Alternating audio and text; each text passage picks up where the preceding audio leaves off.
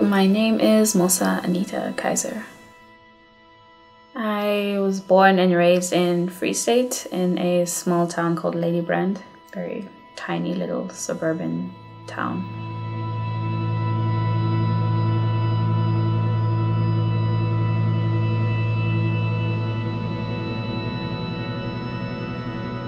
I come from a mixed race family, and I happen to grow up around a lot of different ethnicities and races. I have very particular driven interests, I guess, artistically, and I guess that feeds into my personality because I like obscure things usually.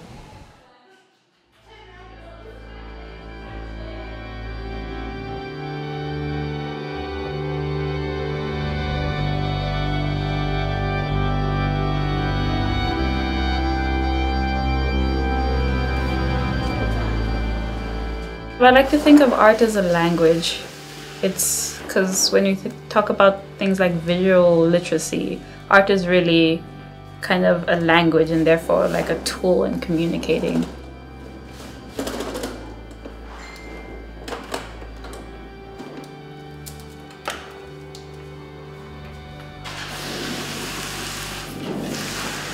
I'm kind of using a different lighting technique where you use different lighting, like you filter the light with different colors, so then this background, it won't look yellow, it'll be various different colors. So I'm using it as a backdrop to play with colors. I've kind of found a lot of my work does deal with spiritual matters or engaging with things that relate to one's spirituality. Also identity, like I said, I think that's a big thing for most artists. It's always exploring one's identity or one's place in society.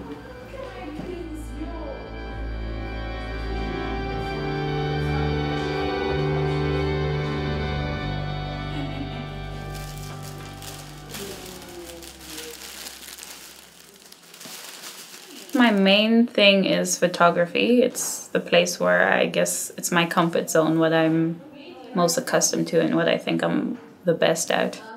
I think it's a very intuitive thing because I've tried to kind of experiment with other things, and I find myself always coming back to photography. Okay, let's come back. Sure. Can you lift your arms up?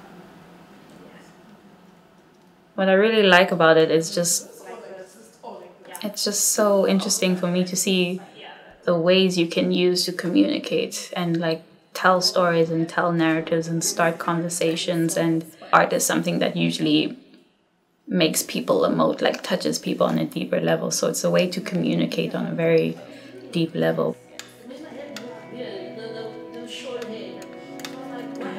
I'll never cut my natural hair. After all the struggle to grow it. Oh, the coconut oil.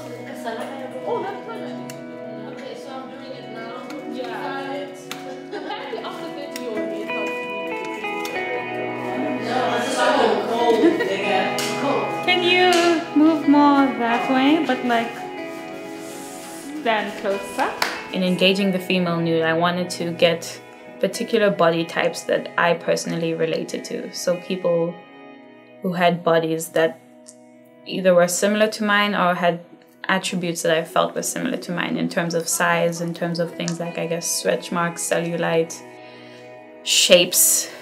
Because I think it's very obvious that the female nude and just general female body in not just art but in media, it's kind of been only a certain type of body that's presented.